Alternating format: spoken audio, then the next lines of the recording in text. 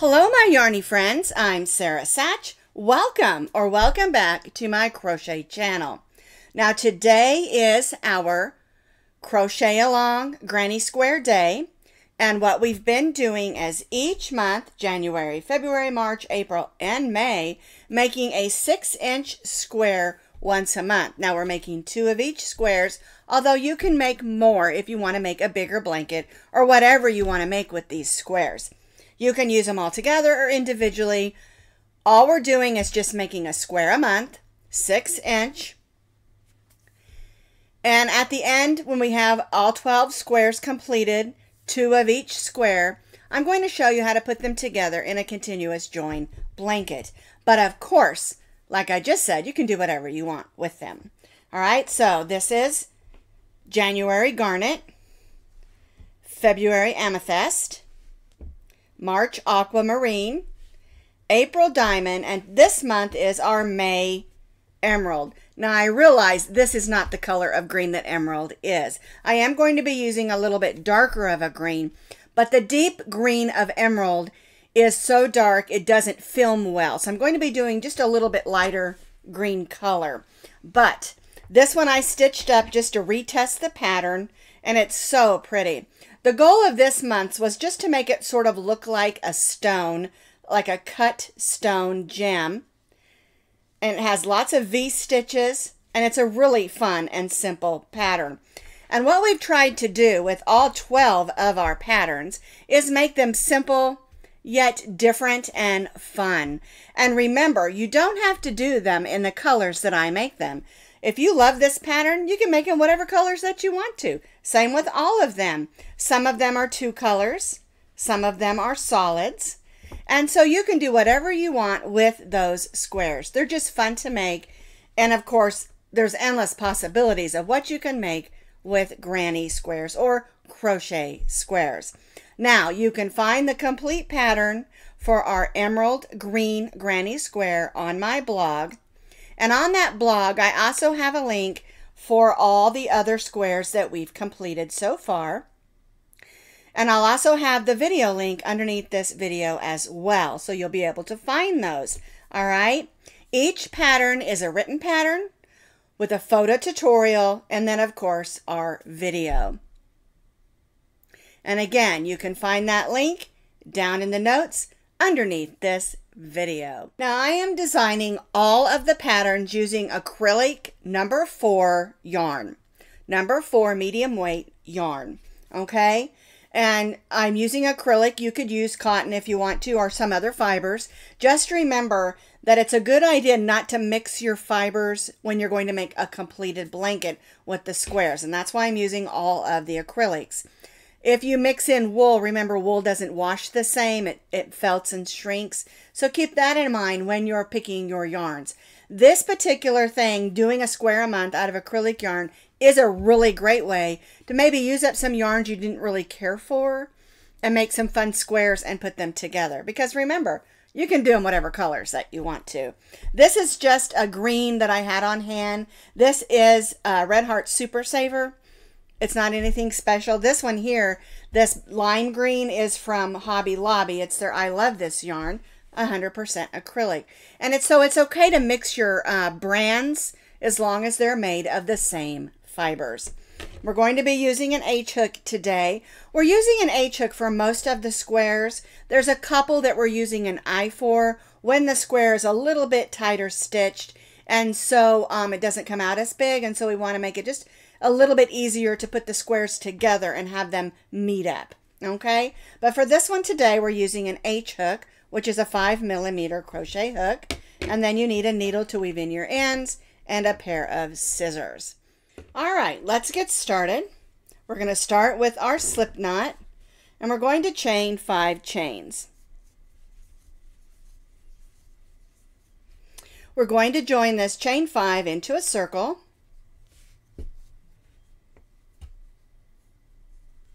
And we'll make that stay knot. Now, if you prefer another method of making your beginning circle, you certainly can use the magic circle or another method. We're going to go in, pull up a loop, and chain 4. This chain 4 counts as a double crochet chain 1. All right, now we're going to stitch 11 sets of double crochet, chain 1.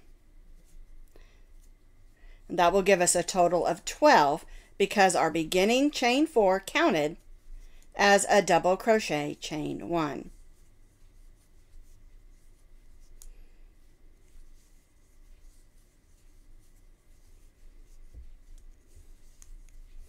Double crochet, chain 1. Some more yarn out here.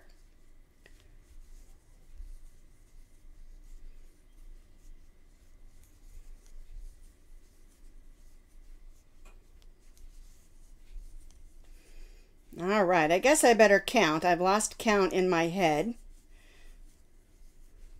So here's our first one. This is our chain 4 that counted as our first double crochet chain 1. So 1, 2, 3, 4, 5, 6, 7, 8, 9, 10. So we need to get 2 more so that we have a total of 12. All righty. Now we're going to join to that third chain of that beginning chain 4. And then we're going to slip stitch in that first chain 1 space.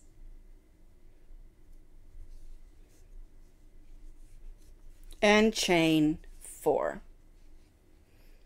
1, 2, 3, 4. Now on the back, you'll notice that I stitched over my tail of yarn. So I'm going to go ahead and pull that. I'm going to go ahead and grab my needle and weave that in. You can do it later if you want to. I just like to go ahead and get them done now. Let me move that out of the way there.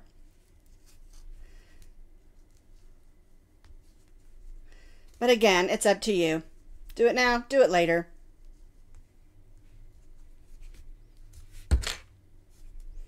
All right, then I'll clip that, and then I don't have to worry about it.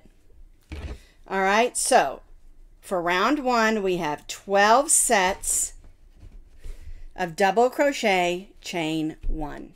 All right, now we've chained 4, and that chain 4 counts as a double crochet chain 1 in that first chain 1 space, and we're going to double crochet in that same chain 1 space, and that gives us a V stitch. All right, now we're going to go to the next chain 1 space and stitch a double crochet, chain 1, and double crochet. So basically we're placing a V stitch in each of the chain 1 spaces.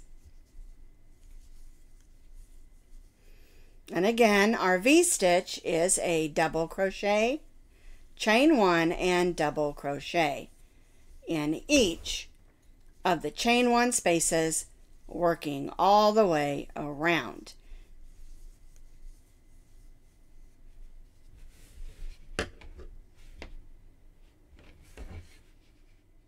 I have completed a V stitch in each of my chain 1 spaces, so I have 12 V stitches.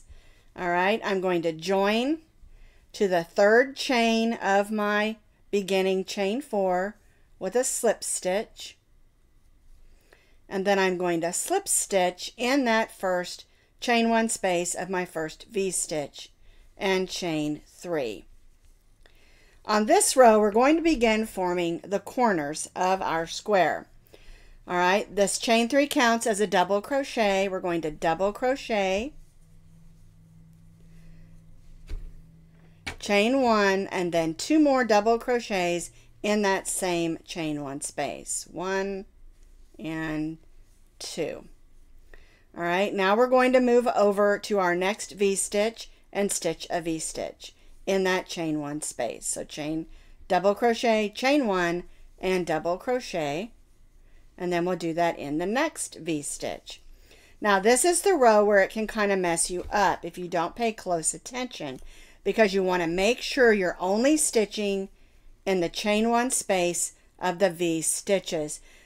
When we were testing it, sometimes we accidentally went in that space in between. So just pay attention a little bit and watch, make sure you're going in the chain 1 spaces of the V stitches.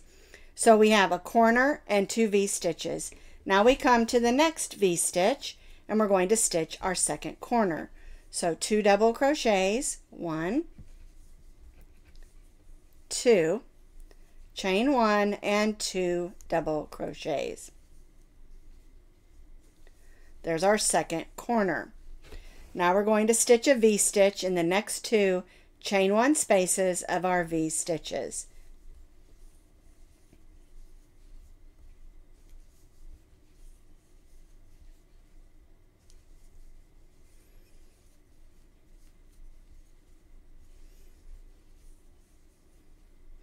And see how we're beginning to form the shape of our square? All right, so now we're going to repeat what we did here 2 more times. We'll do a corner and 2 V-stitches, and again, only stitch in the chain 1 spaces of our V-stitches. I have completed that on those last 2 sides, so we have our 4 corners, 2 double crochets, chain 1, 2 double crochets, and then we have 2 V-stitches in between on each side. We're going to join to the chain 3 with a slip stitch. We'll slip stitch in that double crochet and then slip stitch in that chain 1 space of our corner and chain 3. Alrighty, now we're going to double crochet in that same chain 1 space, chain 1 and 2 double crochets. There we go. 1 and 2. This time we're going to do a chain 1. Now we'll move to that chain 1 space of our first V-stitch and stitch a V-stitch. And chain 1. Then we'll go to the next chain 1 space of the next V-stitch and stitch our V-stitch. And chain 1. So we're doing the same thing that we did on the previous row. We're only placing a chain 1 in between where we didn't on that previous row. All right, so now I'm to my corner. So 2 double crochets, chain 1, and 2 double crochets. 1 and 2. Chain 1, V-stitch in the chain 1 space of the next V-stitch, chain 1, V-stitch in the next chain 1 space of the next V-stitch, chain 1. And see the difference? It opens it up. Got a scratchy throat there. It opens it up. All right. So then we've done our chain 1 and we go to our next corner, and then we'll just repeat what we did here on these next 2 sides. Corner, chain 1, V-stitch, chain 1, V-stitch, chain 1, and repeat on these last 2 sides. I have completed row 4, and you can see it's a little more open where we added those chain 1s in between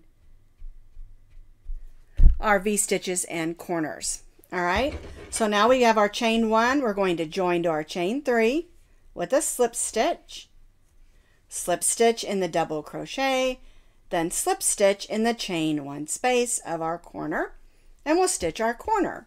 So chain 3, double crochet, chain 1, and 2 double crochets in the corner. 1 and 2. Now we're going to chain 2, 1, 2.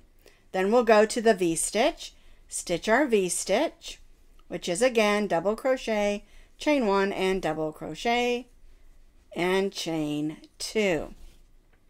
And then we'll repeat that in the next chain 1 space of that next V-stitch. And chain 2. Then we go to the chain 1 space of our corner. All right, and see how that opens that up even more? All righty, so it's a really simple pattern here. So we'll do our double crochet, chain 1, and then 2 more double crochets. So we have our 2 double crochet, chain 1, 2 double crochets for our corner, chain 2. we'll go to the next V-stitch,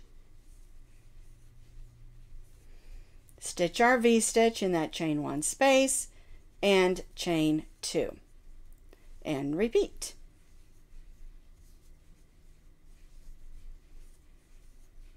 And chain 2. All right, so now we're at the corner again.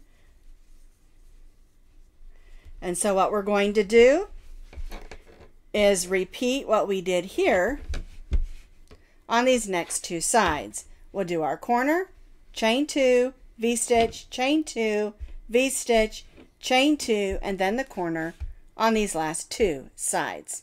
I have completed those last 2 sides. Now, if it starts to curl up a little bit on this particular row, don't worry about it. Our last row that we're going to do is going to help that lay nice and smooth. All right? So what we're going to do is we're going to join to our chain 3 like we've been doing with a slip stitch in the next double crochet, and then slip stitch in the chain 1 space. All right, so what we're going to do in this chain 1 space is we're going to chain 1, and then we're going to stitch 2 single crochets. 1, 2, we're going to chain 1 and then stitch 2 single crochets. 1 and 2. All right, so now on this row we're going to be doing all single crochets. Now we're going to single crochet in these 2, that first one's a little tight there, and those 2 double crochets. Next we're going to place 2 single crochets in that chain 2 space. Now we're going to place a single crochet in the 2 double crochets of the V-stitch. We are not placing one in the chain 1 space. All right, that brings us to the chain 2 space. We'll stitch 2 single crochets,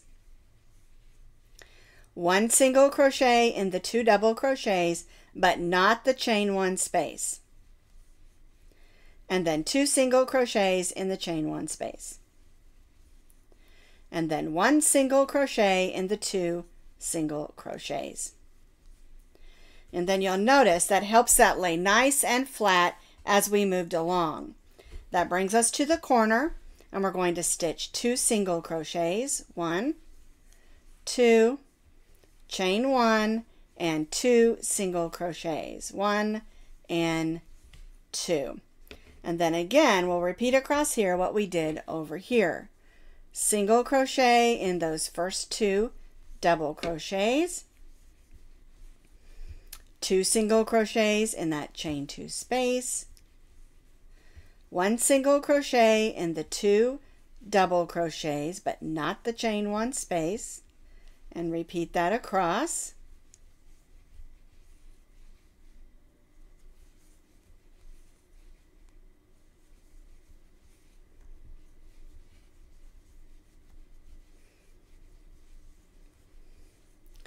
Whoops.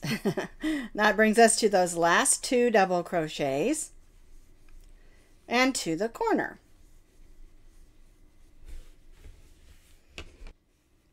And then we'll just repeat what we did here on these last 2 corners.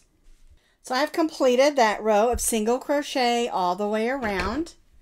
We're going to join to that first single crochet with a slip stitch and cut our yarn.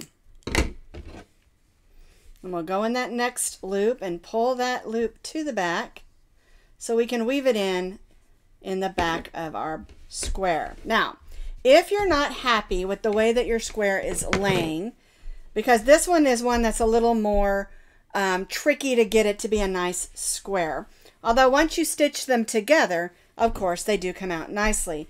But you can grab your blocking board and block your squares if you want to. I do explain how to do the blocking for squares on the first video at the end of that very first video that we did in January.